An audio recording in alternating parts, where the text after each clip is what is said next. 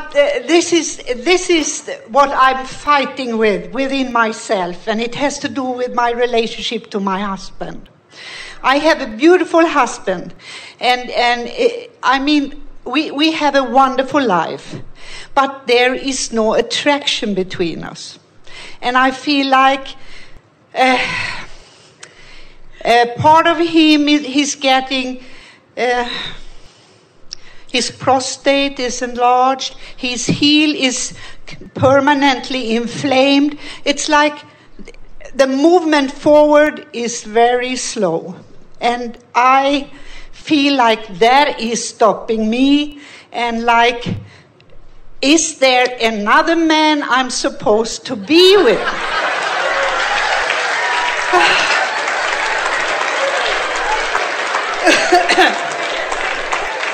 And besides that, I mean, I feel like I have worked on the relationship man-woman with him all my life.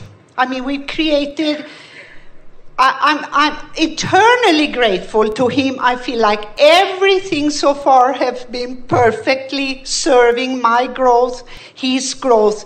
But now I feel like there is a standstill. And I've been reflecting on the questions that have been answered, putting them into my own life all the time.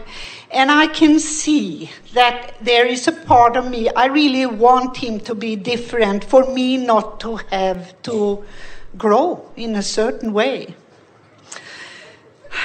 If we stand silent long enough, you will answer your own question, won't you? Yes. Well, let us jump in here and give you some soothing things to realize. Yeah. You know, a lot of what people call attraction to one another is because most have already been trained away from their own guidance system. Most people that you know are not consciously reaching for good feeling thoughts for the sake of uniting with who they really are. It's not a concept that is consciously practiced among people who have been around for a while. Children practice it all day, every day. Jerry and Esther were on an airplane recently where there was a young child, too small, Esther thought, to have the vocabulary it had. It wasn't walking, and yet it was saying words. And this child was being strapped into the airplane seat and was not having any of it. It was really throwing a fit. So this little girl is just struggling and screaming and fighting her seatbelt, and her parents were not doing anything about it because they couldn't. It was something that they felt required to do. And she was miserable and letting everyone within earshot, which meant everyone on the airplane, know it. And then, within about a minute or less, she discovered then she got revengeful, and she started saying mean things. She started saying, hurt me, you hurt me, and then other things that were inaudible but were belligerent, as she was now making her statement of revenge, which was making her feel somewhat better. And then within less than a minute, she began making a gurgling sound in her mouth that she liked the feel and the sound of. And Jerry whispered to Esther, she's just moved into contentment.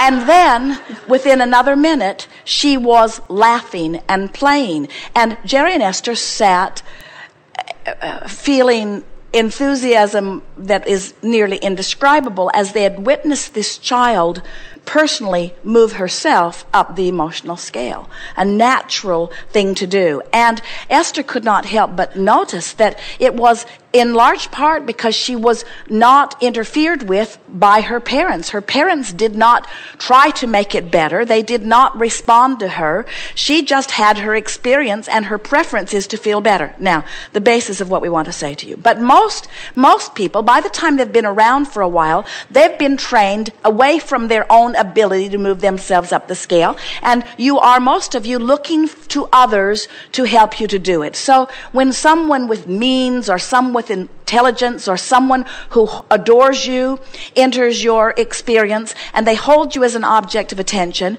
you feel better for being part of their experience. And very often, as you are sitting here now, feeling sort of the absence of that feeling, we want to say, it's a bit like, and so many people feel this in many areas of their life, it's like sometimes a person will say, I want such and such, or I don't want that. And as we try to elicit from them other things that they might want in an effort to get them to focus more productively on things that would align them, sometimes they will say emphatically, Abraham, I don't want that. I've already got that. And what they are imparting to us is that they associate the feeling of wanting with a little twinge of not having. In other words, a lot of people associate yearning with what we mean by wanting, where when we use the word want, we mean it interchangeably with desire, and we mean that feeling of expansion that is calling you to a better place. Desire in and of itself is a delicious thing. Stay with us. We're building a basis that you're really going to appreciate.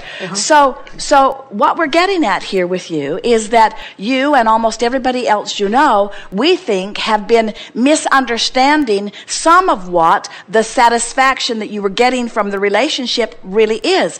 You've heard us say it, we've said it as we've been together in these days, looking for love in all the wrong places. And now, we'll just cut right to it quickly.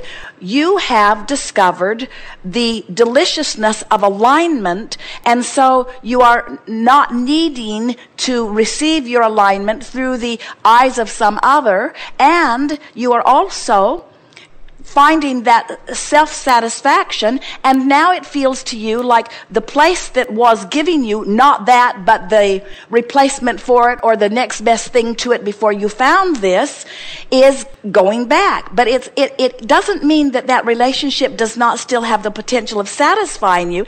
It means that you're asking for different things from it than you ever were before. Can you hear that? Yeah, I hear that. Yeah. I do. That's what we mean when we say, when people come together, and in other words, when you tune into who you really are, and then you look at anyone, and you just said it to us, it's what we were getting at when we were teasing you about answering your own questions.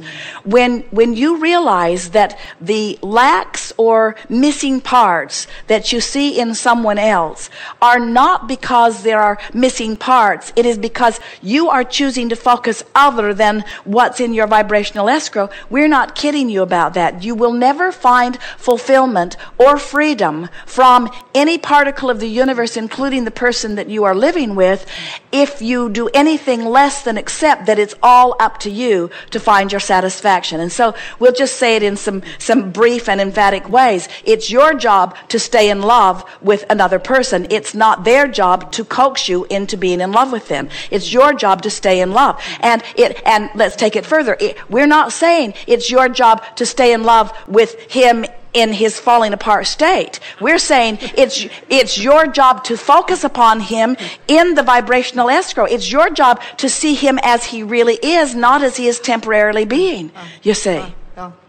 And so when you say, is there another? What we want to say to you is there are endless ways that the universe will yield to you what you are wanting. But we can feel from everything that you've put into your vibrational escrow that walking away from that would leave you feeling far less satisfied than tuning yourself up and extracting from the vibrational escrow by virtue of your ability to focus upon it a reason to feel good in this moment. We've really been talking about that a lot, and we know you're tired of hearing that you are the reason that you feel the way you do when there's someone in your face that's doing something that you so wish that they would do differently. We know that you think you want to hear that, but if we were to give that to you, it would disempower you, because what it says is they have the power to make you feel the way you feel, which means they have the power to withhold or to give live or to not know, to be ignorant, to be unwise. They have the power to mess up your experience by virtue of what they're doing, and they do not.